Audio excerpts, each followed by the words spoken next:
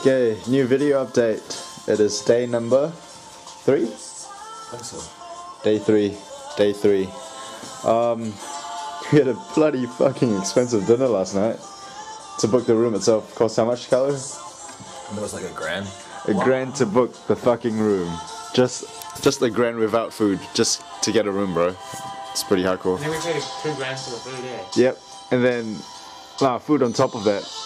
Was that another extra grand? Yeah, an extra $1,000, and the total bill was about 2,100 or something. Yeah. Fuck that, man. It's like the most expensive dinner I've ever had. Yeah.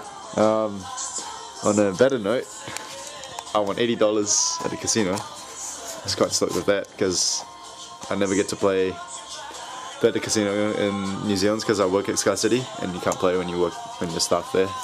But yeah, today is the no gi day for Carlo and Joey. You're gonna rip it up because that's a game, no gi. And it's gi for Mr. Clarke and gi for me too. And this message was sponsored by Dare Sorrel Iced Coffee. Dare Iced Coffee, it's good for you. Alright, that's about it. Probably can't even hear any of that because the music. There's Joey.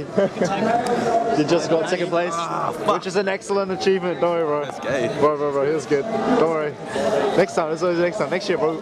Dude, you just got your purple belt this year, man. Getting a purple was That's my first purple belt. That was your first purple belt, Con? First comp is a purple belt.